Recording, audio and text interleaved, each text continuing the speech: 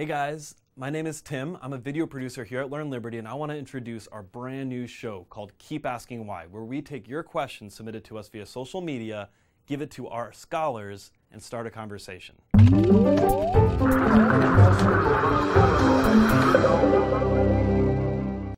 Today we have Peter Jaworski taking your questions. He's a professor at Georgetown University and teaches philosophy. Hello YouTube, hello Learn Liberty community. Dubified89 says, what about if someone was stabbed by a mugger and they are bleeding to death in the street and I walk by them? If I don't stop to help them because I don't want to be bothered and I let them bleed to death and die instead, wouldn't that be an immoral move on my part?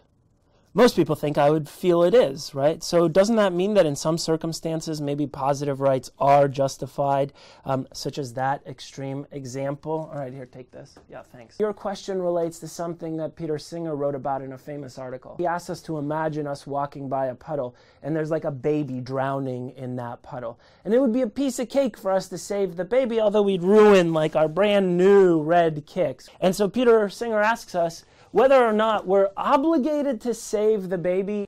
Yes, you have a moral obligation to help people when it comes at little to almost no cost to yourself. That tells us almost nothing about what the government should do.